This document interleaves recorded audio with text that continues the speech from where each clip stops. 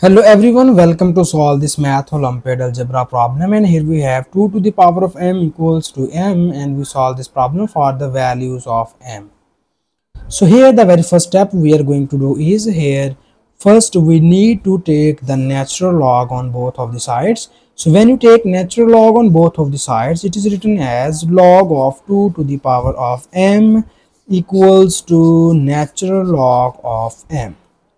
So here in the next step we use the nice property of logarithm, and we know that natural log of a to the power of m is equals to m times of log a. So according to this nice property of log, we move the exponent in the front of this log. Okay, so here we move this exponent m in the front of this log, and over this expression is written as m times of log 2 is equals to log of m. So further we need to move the variable term in the right hand side. So here we eliminate this m from left hand side so that we divide both of the sides by m. So when you divide both of the sides by m, our above equation is written as m times of log 2 divided by m is equals to log of m is divided by m. Okay, so this m is cancelled out by this m, and here we have log of 2 is equals to log of m divided by m. So now in order to find the value of m, here we use the Lambert W function. So you know about the Lambert W function. It is stated as w of a into e to the power of a, it is equals to a. It means that here we make the exponent of e is multiplied by here, then the output of this Lambert W function is the exponent of e. For example, if we have Lambert W function of 4 into e to the power of 4, so the output of this function is equals to 4. And similarly, if you have Lambert W function of 10 into e to the power of 10, then the output of this function is equals to 10. Okay, I hope so you understand about the Lambert W function.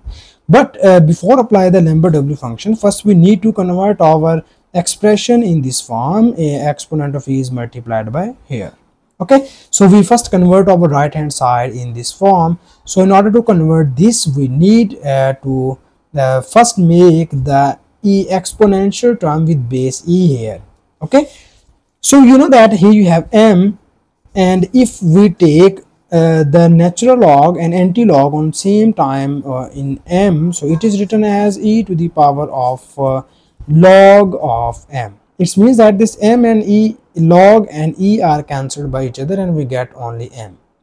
So we replace this m by e to the power of log m, and it is written as in this form log of 2. Here we write this expression here. Okay, so you have log of 2 is equals to log of m divided by m. Here you have m, so now we replace this m by e to the power of log m. So we have e to the power of log m, and now in the next step here we move this e to the power of log m to the upside. It is written as log 2 equals to log of m into e to the power of minus log of m. So now you see that we have the exponent of e is minus log m, but here we have only log m, so we need to multiply here the negative sign, so that we will just multiplying both of the sides by minus 1. So when you multiply both of the sides by minus 1, it is written as minus times of log 2 equals to minus times of log m into e to the power of minus log m. So here we ready to apply the Lambert W function, because we have the exponent of e is multiplied by here. So now the time to apply the Lambert W function. Here we take this W on both of the sides. So we have W of minus log 2 is equals to W of minus log m into e to the power of minus log m. And now in the next step, here we apply the Lambert W function on the right hand side. So but we copy down the left hand side as it is. W of minus log 2 equals to, here the output of this Lambert W function is the exponent of e. So the exponent of e is minus log m. So we write it here minus times of log m. Okay, this is the output of this Lambert W function. And now here we need to simplify the terms, and we have in order to find the value of m, we need to eliminate this minus log here. So now first we move this minus sign in the exponent of m by using the nice property of log.